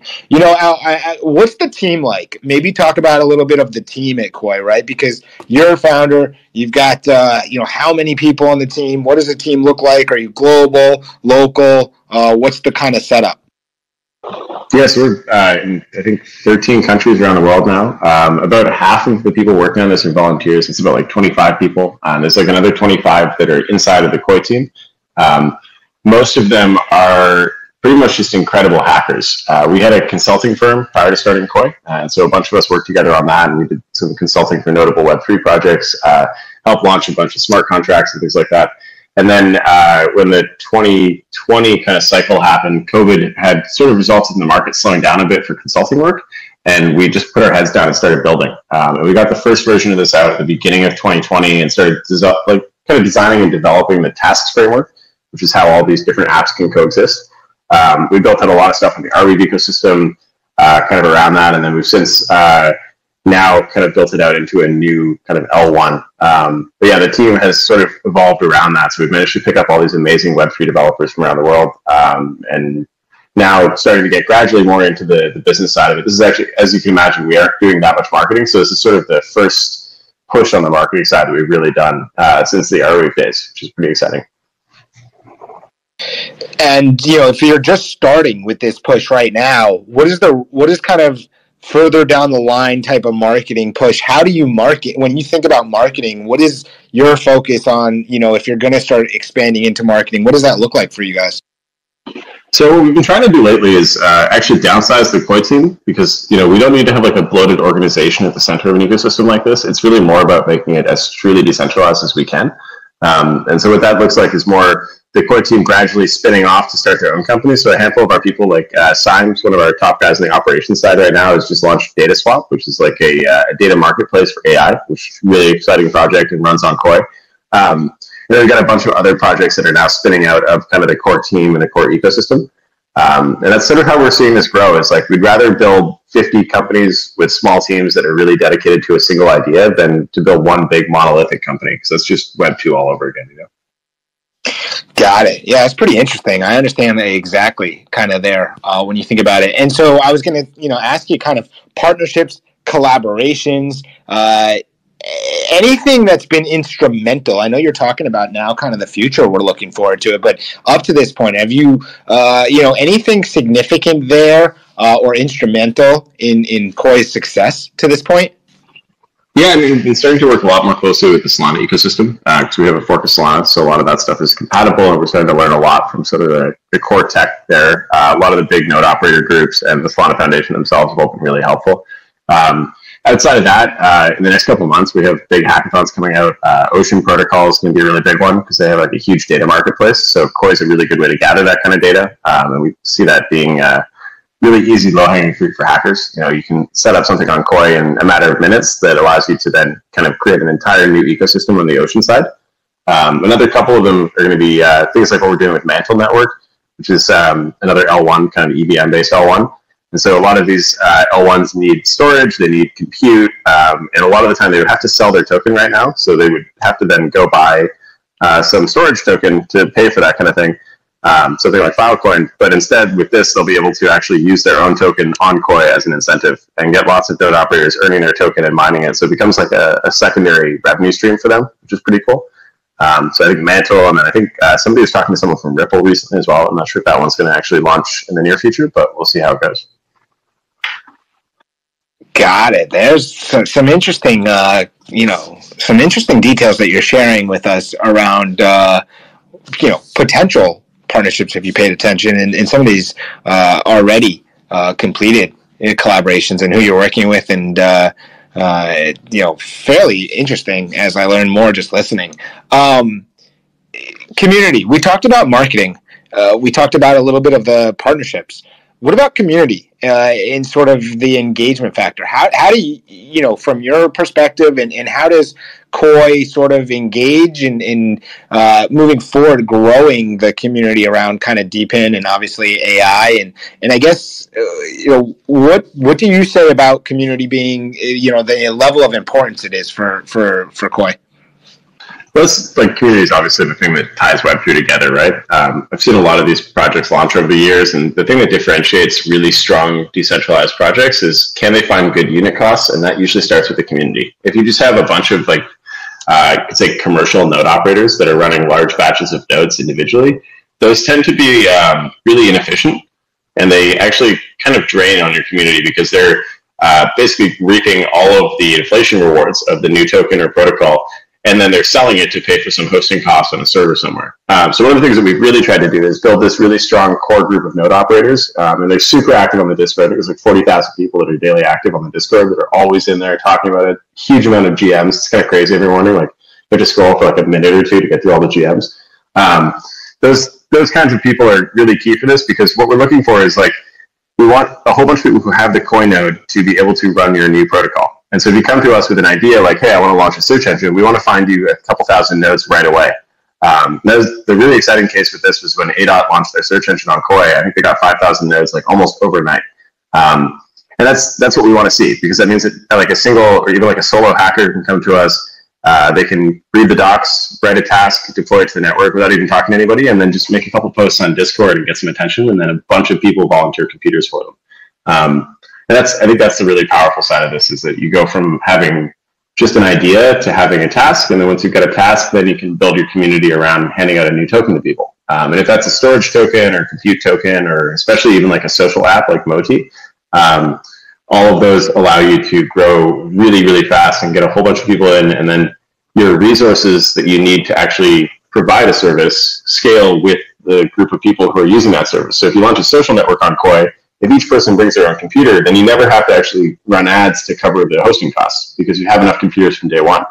And then if you do run ads, then at least everybody who runs the computers for it is going to get paid out of the ads, right? So there's some really exciting economics that are unlocked. Exciting economics are that's a term that, together I really like. When you fit them together, it makes a lot of sense. Scott, you still with us? Yes. The internet is choppy, but I'm still here, bro. Good. Just wanted to make sure. I know that there's rain. New York is crazy right now, so I just want to make sure that we've got the crew here. And William, you're here, as well. So if you guys at any point feel free. Obviously, we're not together right now, but you guys can chop in with any questions you want. I'll keep us rolling though. Koi, or I'm thinking Koi. I'm saying Koi, but Al, when you think about the regulatory landscape for what you're doing, achieving, how do you kind of navigate the landscape, and then thinking kind of like, what kind of challenges could you face? Have you faced? Are you prepared to face? Regulatory wise, this is actually kind of the golden ticket. One of the cool things, I mentioned the exciting economics, right? when you launch a task on Koi, you're launching a new token to a group of people who are running nodes to support that token. And that is the gold standard definition of a utility token, and actually like one of the few exceptions to the SEC regulations around securities. We've been pretty careful to stay out of the US so far because the regulators there are a little bit more scrupulous. The rest of the world, though, seems to have absolutely no issue with what we're doing. And for the most part, the Koi token itself and the way that it's mined is very similar to Bitcoin or any other kind of mining operation. So it's pretty reasonable from all of those standpoints. The more exciting part, though, is when you get into actually running a task in the background of a mobile app, like kind of what I was talking about before. That's actually like a way of paying your app fees with your compute capacity. So rather than having to pay a membership fee for an app in order to have it ad-free, you just provide a little bit of computing. In those cases, then it's not even really, it's not like you're earning money for it. So you've got this very interesting tax situation that can happen with these like pure utility situations. Not financial advice, obviously, I'm not an expert, but yeah, it definitely seems like it's staying out of any gray area. We've talked to a lot of very extremely smart lawyers who seem to think that's going to happen. And also, I mean, I took away the idea of you staying outside the United States as one of the keys right there. It seems like that's a pretty good idea for a lot of, blockchain-based companies currently with the environment. So that alone makes a lot of sense. I didn't do the best job. Let me do a better job here. You mentioned exciting economics. Can you just dive a little bit deeper into the exciting economics? I know you touched on it and you were, but I can't just let that pass like that easily. Okay, so breaking it down a little bit more, the way the internet works is this call right now, this space that we're on, is going through an x.com server somewhere. That server is a computer, and its whole job is to send information back and forth between my phone and your phone, so that we can listen in on this space, or your computer, whatever you're using. So that means that at the end of the day, they have to cover the cost of that server somehow, right? Which I mentioned the Netflix thing before where they're buying all of the DMs off the Facebook side. So like when the market gets bad and Facebook stock goes down, they have to get more revenue. How do they get revenue? Well, they have all this data, right? And they need to pay for all these computers and all these people. And so they have to sell the data. And that's the really big privacy problem on the internet at the end of the day. And the other way to fix that is to have a lot more computers. You need free computers, or you need participating computers that are part of the economic model in a way that's a little bit cheaper, or where people are kind of willfully contributing a computer without having to have a massive cost associated with it. But what it means long term is that we can have a whole bunch of people providing a device that the network can run on. And so instead of this call going through an x.com server, it could go through 50,000 Koi nodes, and it could be denominated in like a space token. And everybody who runs the node would get some space tokens, and then if we wanted to host a space, we might have to put up some space tokens. But the trade-off with that is that we wouldn't need to have our data harvested, and we wouldn't need to see ads. And so our experience would be a lot cleaner. And of course, maybe if you don't put up space tokens, then you still have to watch some ads or something like that. But makes it very interesting. At least in that case, too, you're paying these people who are providing computers instead of paying some large company. That was a fantastic breakdown. I like how you brought us kind of right into the exciting economics in the space so we could understand it. I think anybody that listens to this, not live, will take away from that soundbite a good amount right there, because that was really well done. I appreciate it. Let's take a second to just remind everyone you are listening to the Koi Foundation. Recently crossed over 50,000 nodes.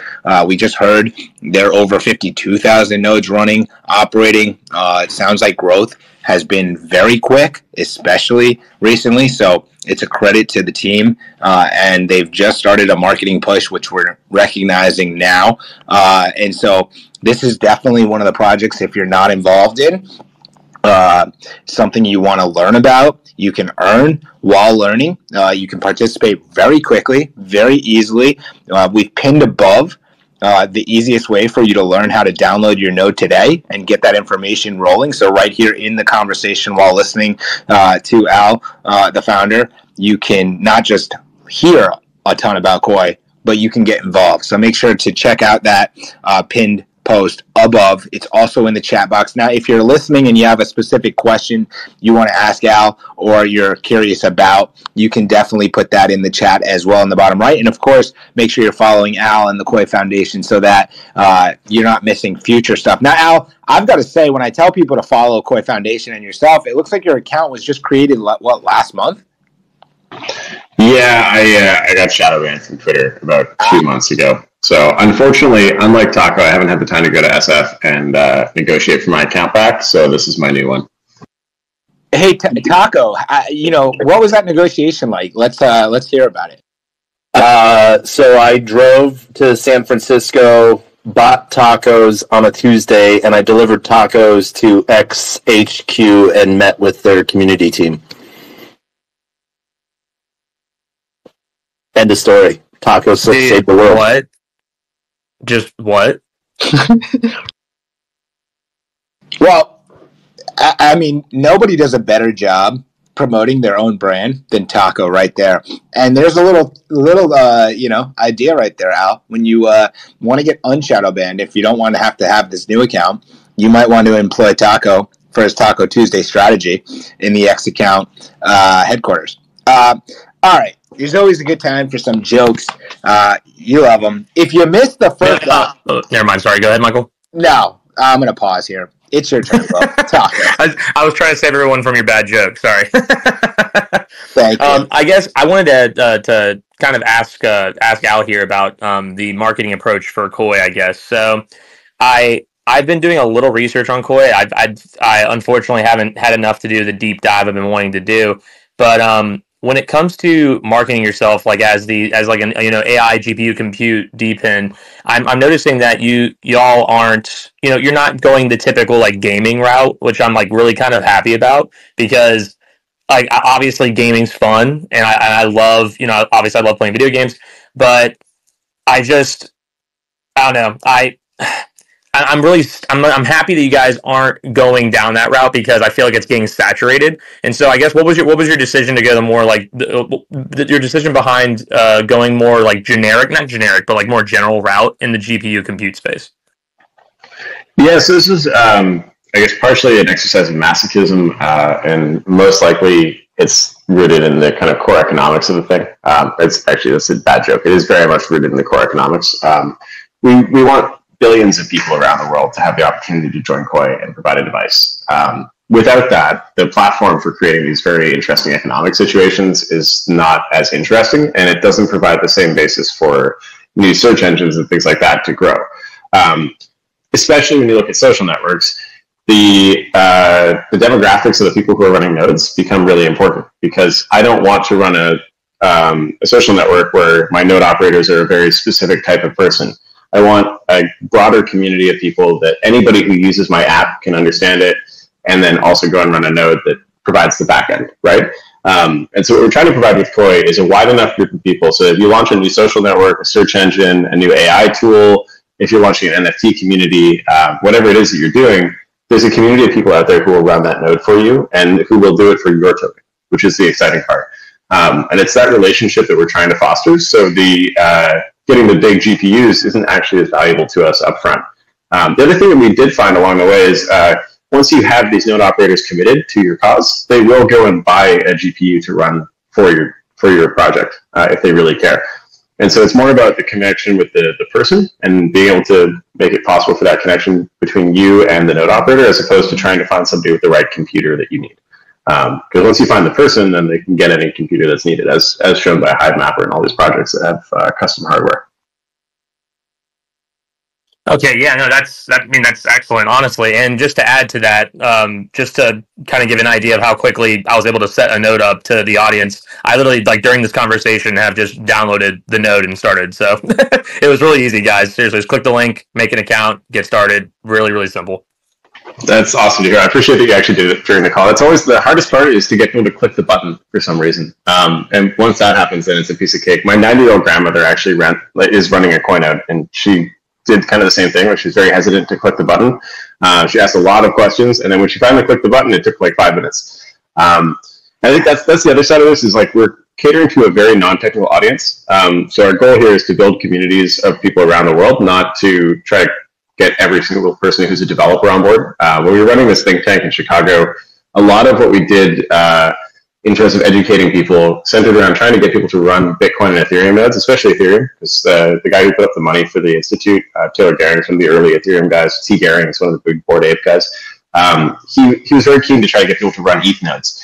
And it just didn't really work. we told so many people how to run an ETH node, and at the time it was very difficult. It required some command line knowledge. You had to set up like port forwarding on your router, and that kind of stuff it eventually stops people. It's like, somebody will go through one hard part and then they'll give up. And if you go through more than two hard parts and it's a sketchy project, the incentives don't work out. It's too hard, not enough rewards, and why would I do this? And then you just give up halfway through. And after about a half an hour, most people will not even try it. Even after about 10 minutes, most people will give up. So what we've kind of been trying to do is make it so easy that anybody can participate. And then what we want to do is empower a whole bunch of people to launch these projects on Koi, and then give them the marketing budget. Go find your community that wants this token that you're offering, and we'll help them spread the word. So I'm really excited that once we launch the token in about a month, that we'll be able to get a ton of those people on board, which should be pretty amazing.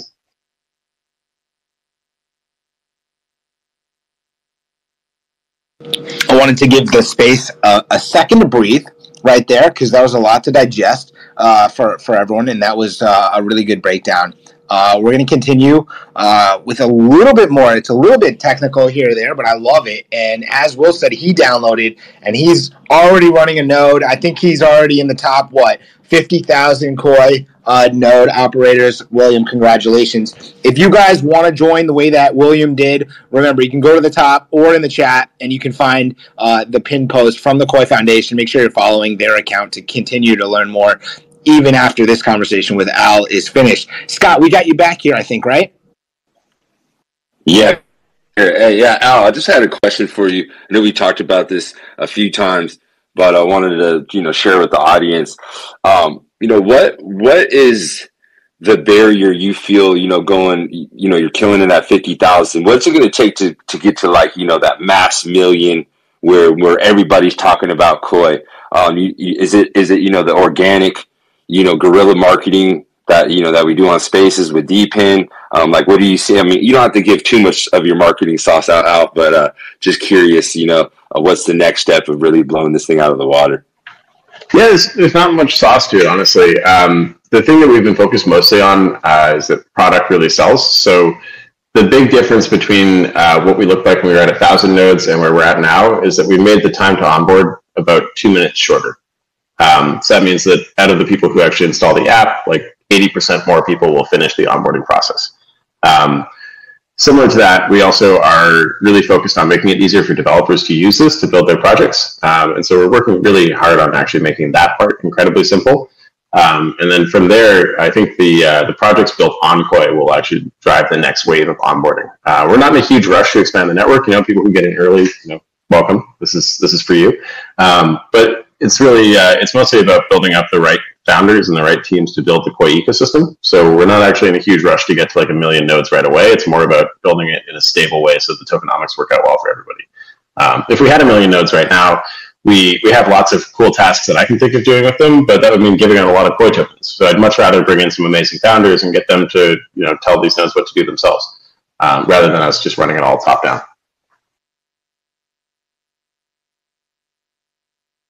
I think Scott's having some technical difficulties. He's having to come back up to the stage and back down and whatnot. This New York weather is unforgiving, but great explanation there, Al. While Scott is reconnecting or not, I've been thinking about this for a little bit here, because earlier, Al, you talked about how you were slimming down the Koi team, and members of Koi were building out their own kind of projects on top of the L1. And that got me thinking, what is it that you personally, are you excited about one of these kind of newer projects that's going to be built with Koi on top of it? Or is there something that's exciting you there that's kind of getting spun off? Yeah, there's a few categories of this. One of the big ones that I'm the most excited about is messaging. Messaging and social type apps. There's actually no messaging protocol right now that isn't monitored. So even if you use Signal or something like that, you're still being monitored by a variety of different defense departments around the world.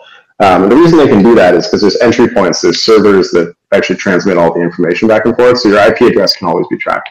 And in the West, this isn't as big of a problem, but it is even rapidly growing. Canada is now censoring content off of social networks, which is crazy. I live in Canada at the moment, and I always thought that's a dystopian future that would never happen here, but it's quickly happening. I think as the economic situation around the world gets more and more tense, we're going to see more and more of this kind of censorship and oversight. And so VPNs and things like that will be very, very important.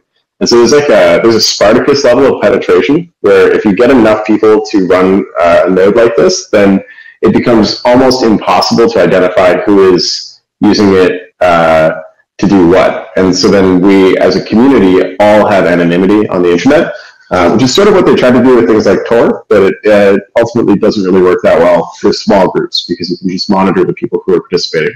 So what we'd like to get to is social networks where everything is encrypted end-to-end and no one can tell what you're saying and to who, which I think is, in a big way, the solution to fixing democracy.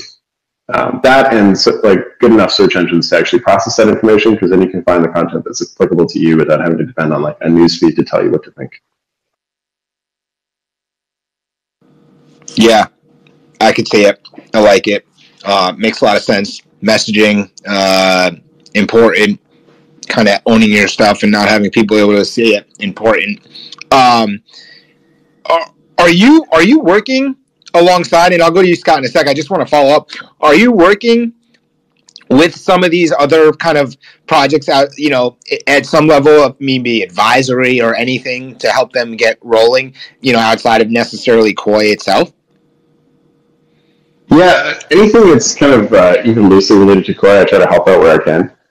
It is a little difficult to split my time because I probably work about 12 or 16 hours a day on the Koi side right now. But one thing that we set up recently is Koi Garden, which is like kind of our internal accelerator incubator side of things. And it's open to anybody, even though they're not building on Koi. And the idea is to give them a chance to build something that's decentralized and extremely powerful. So whenever I do get a chance to come out to conferences, I'm not making it to NFT NYC this week, but it's usually what I'm looking for. And I try to go to all the hackathons and just meet a ton of people who we can help. Because ultimately, that's the really fun part. We also, at the main Koi office here in Canada, we have this sort of amazing community of hackers that come in regularly, and the number of cool products that they're building is pretty staggering. So I spend a lot of time trying to coach those kinds of people and help them figure out the right technical solutions. The cool thing with Web3 is that there's a pretty common tech stack across all these new applications. So once you understand cryptography pretty well and you understand kind of how encryption works and how you can handle like VPN style routing, then you don't actually really need a lot of other tools. You just need more computers to work with. So that's sort of how we approach this. We're trying to build that whole stack for people, and now we're just trying to find like really innovative hackers and founders that want to take it to the next level. Yeah, makes a ton of sense. Yeah, Taco. Al, do you still talk about the dynamic NFT stuff? A bit. We haven't built a lot of them lately because we haven't had a lot of time. But the Atomic NFT standard is still out there. It's published on Arweave. Works pretty well. And there's a few other kind of similar dynamic NFT type ideas. We had the Atomic Zombies on Arweave, but it seems like the actual media assets that we put on Arweave have started to disappear off of Arweave, which is kind of disturbing. So the zombies are like literally digitally rotting now and you're losing body parts, which is kind of hilarious. But that project, for the people that aren't read up on it, was the idea was that you had these zombie NFTs that this guy DePIN built, and you would get like a randomized assortment of different zombie gear, and you'd get like a different hat or something like that, and then they changed over time depending on how much attention they got. And that was actually it was an innovative part of the Koi thing because you could do this in a trustless way, like completely decentralized on Koi. There was no centralized components at all. It was an incredible tech marvel that we were able to pull this off. But yeah, the Arweave assets seem to keep disappearing, which is a little disappointing. Yeah, it was one of the really interesting things that always drove me to Koi, when we first met, was the dynamic NFT side of things. And this really isn't a question, more of just a statement. Especially around the proof of concepts of proof of attention, where things should have value, not based off of, what someone says the value is, but how much attention does it get. And your proof case of your narcissist flower, the more attention it got, the more views it would grow and blossom, and if it didn't get attention, it would die. It brings apart the idea of a Schrodinger's cat, like if no one's looking at it, how do you know it actually died? But you had that data because you were doing that dynamic data piece to it. So I would love to see more of what you're doing in that, Yeah, we could definitely do something there. I think the attention mining side of things, like attention tracking, if people don't know, is a huge component of how the internet economy works. So like even right now, there's a tracking pixel on the app that you're using to listen to the space or on the website. And that tracking pixel is sending off information about you like every instant. And those creep me out, frankly, because it's like you're getting spied on, and there's no choice. Because if you open the Twitter website, then you get spied on. And it's like that's the deal when you open Twitter, and that's how they target you with ads, and that's how every website pretty much works. So we built this thing that does that in a decentralized way using coin nodes, and it's completely anonymous, so nobody can tell who you are. We just have an anonymous person who's watching some content, and then we're able to serve you ads based on what kind of content you're looking at, which is really cool. And the first proof of concept with that was this narcissist flower that Taco was talking about, which, that was a really fun project. I hacked that out in like 3 days, and what we ended up doing is we took a GIF of a flower opening and split it out into like 500 frames, and then depending on how much attention it got, the frames would change. So you get this flower that would actually open as people looked at it. And we did that. I don't know if Taco, if you were at the garden party event that we did, where there were like 500 people watching, and every time that somebody came to the page to watch the event, the flower would open a little bit more. And it actually bloomed in front of us. It's kind of incredible. Those were the fun days. It was the early hacking days of Koi. We were trying to figure out what to do back in like 2021. I think we got a little bit clearer focus now on the DePIN stuff, and like we figured out how to present the tech framework to developers, but we definitely would love to get back into those kinds of things. If anybody wants to build a dynamic NFT, they should definitely reach out to us. We'd love to help. And that rolls into like what, perfect segue, because Koi is not just its own standalone creature. Koi's actually trying to be out there to help other projects grow too. Could you talk a little bit about that? Yes, it's a toolkit, right? There's certain things that you need for a web app to work properly. So like I mentioned, attention tracking and tracking pixels, it's a cryptography standard that we provide now. We have a storage standard coming out next week, which is pretty cool. And we've got now peer-to-peer communications with the libraries that we've built out for the node now as well. So you can get coin nodes to all talk to each other, and then like you can have a mobile app that talks to a bunch of coin nodes as the backend for the app, which is like absolutely astounding if you think about it. It's like, your mobile app is suddenly just talking to all these computers around the world, and there's no like coordination to it. It just sort of happens. It's like everybody will pitch in to get you the information you're looking for. We did a lot of this. I mean, like huge credit to Juan and the team over at Filecoin. Like they built a lot of this out with IPFS in the early days. What we've tried to do is to extend the kind of core functionality behind IPFS and libp2p, and then actually make it directly useful for people. So we've taken a lot of inspiration from that, and then tried to make it almost like a template that people can use. And so what we're releasing over the next few months is effectively templates that let you do everything from a storage coin to a compute coin, and all the way up. So you, as like a community member, can come to us and say, hey, I want to launch this NFT or this token, and I'd like to create this whole economy with it. And we'll have a whole bunch of different templates that make it really easy to do that. And you can launch your token with utility from day one. So you're not like, a lot of these projects launch a token and then like a while later, then they have utility. The way this would work is you launch the token, and then at the same time, you already have utility for it, which is pretty cool. Very cool. Yeah, Taco, appreciate the follow on right there, that which you led on there. Was really helpful. All right, so we get a little bit longer here, and I wanted to make sure that if anybody else had questions per se, comments, experiences that they want to share, it's a great opportunity for you to do that right now. You can do that right in the bottom right. You can put a note in there. You could come up and share. Otherwise, make sure that you, again, have tapped into the potential to get a coin node.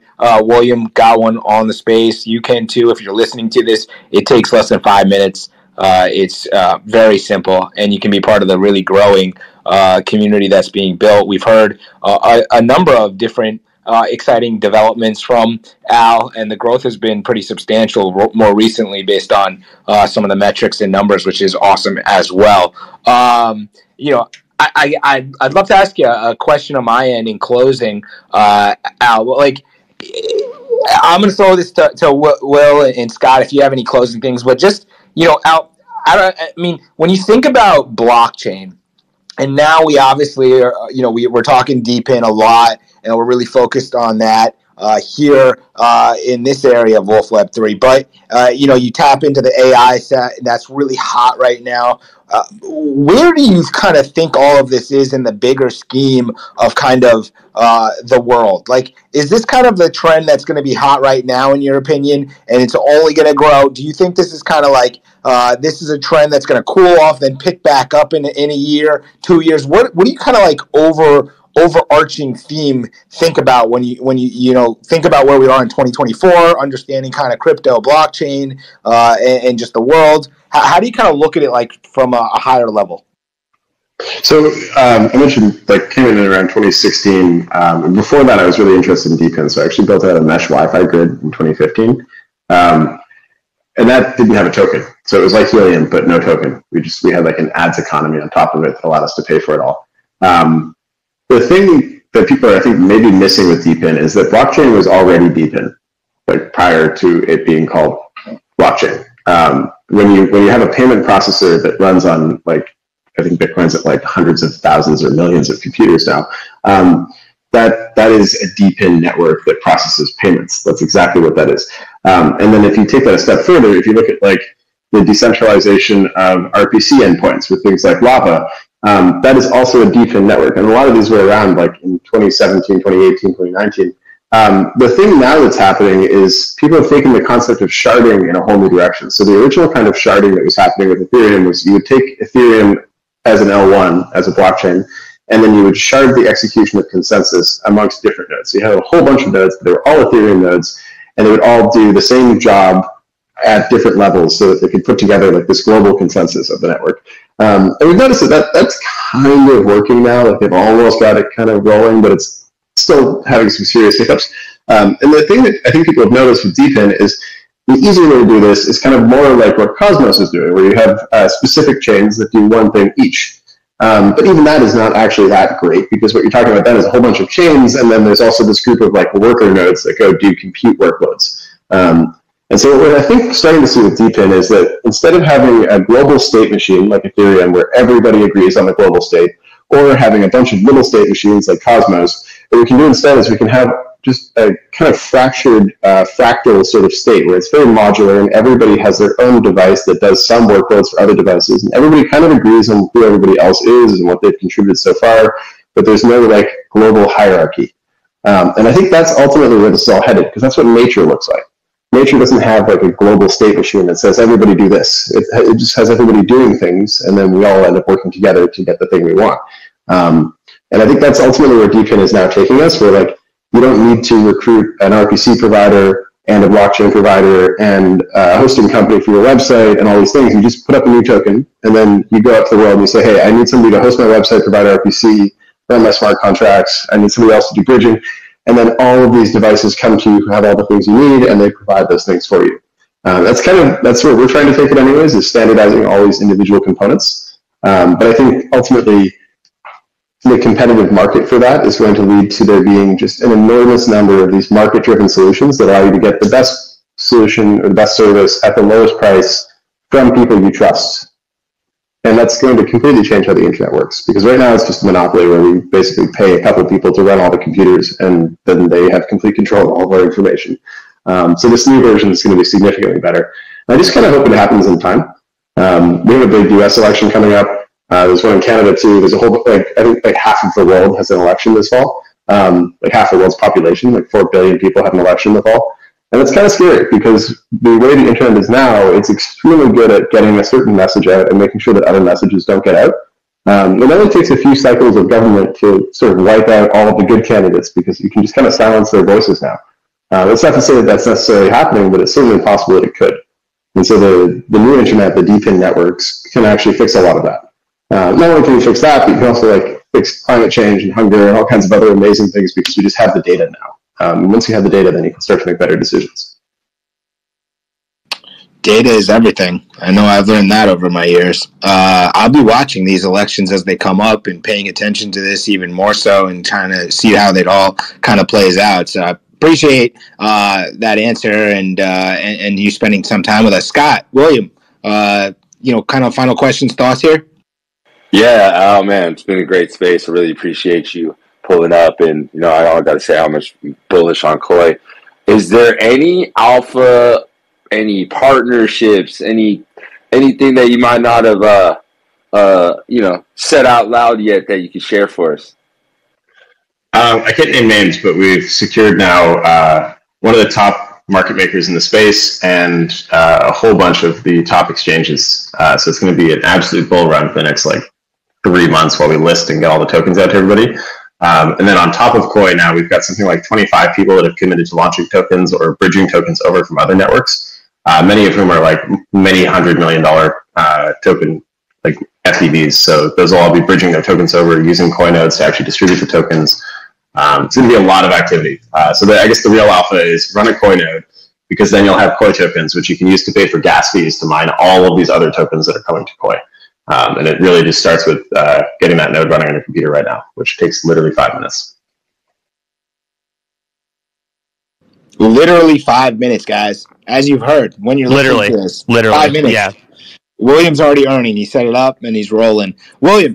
Yeah, I was just gonna say, man, I loved learning more about Koi in this space, dude. Great questions from Scott and you, Michael. Just freaking fantastic, dude. I was really happy just to listen along, and I honestly dude, this is huge. And just like Al said, I mean, the need for compute is only going to just scale higher and higher. It's going to be it's just going to increase because data is just becoming more and more relevant in this modern tech world that we live in. And I just think it's never going to really go away. You're just going to need more and more and more. Thus, the need for computing power is just going to ever increase. I feel like to infinity almost, right? Not to be dramatic, but it's just it's never not going to be there. And if anything, it's never going to it's never going to go down unless we all lose power and the internet goes away forever, right? So actually, truly, it does increase forever because as far as we know, the universe is infinite. And so as a civilization, we need to go and learn more about that universe. And that means looking at the bottom of the ocean, looking at the tiniest molecule, and looking at the farthest star. And all of that information is useful to us. And it's just a matter of making it navigable to an individual. Because right now, it's only navigable to the President of the United States, who may or may not know about the aliens or whatever actually caused COVID. And there's all of these things that may be known by some really powerful person, but the rest of us have no idea. And the true power of the internet is that we all can tell each other that kind of information. We can curate it on our own devices, so there's no censorship, which we're very close, which is kind of cool. Are you saying that if I download Koi, I can learn more about the aliens? I can find the truth about the aliens?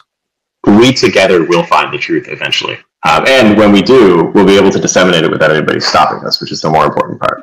You heard it here first. You heard it here first, folks. You heard it here first. It sounds like it sounds like a Koi pond may be the place that you should be staring from now on.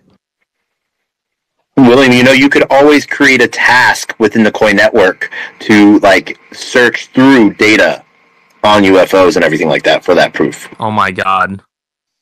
All right, guys, this has been super fun. Now I'm going to go look at this Koi pond, see if I find aliens. They're probably still just going to be the koi, the fish. Look, we've had a fantastic hour here with Al, the Koi Foundation. If you haven't followed him, you need to. Make sure to follow Koi, Al. Don't let him get shadow banned again. Don't make him do extra work with tacos.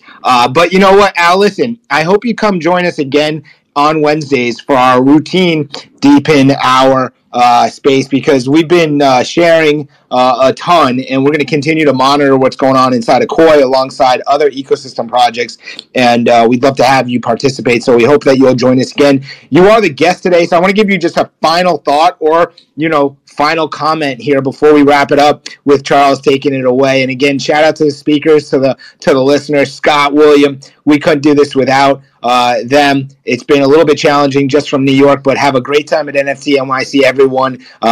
Make your connections, have a good time. And last word to you, Al. Oh, big privilege.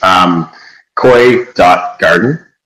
.network is where you get the node, but .garden is where you get access to all of our founder support programs. So if there's anybody listening to this who's building something and wants to maybe search the Koi pond for UFOs or whatever it is, that's where you contact us to get funding and support and all that kind of thing. We'd love to hear from you. And yeah, thanks for having me on, guys. We'll definitely join next week.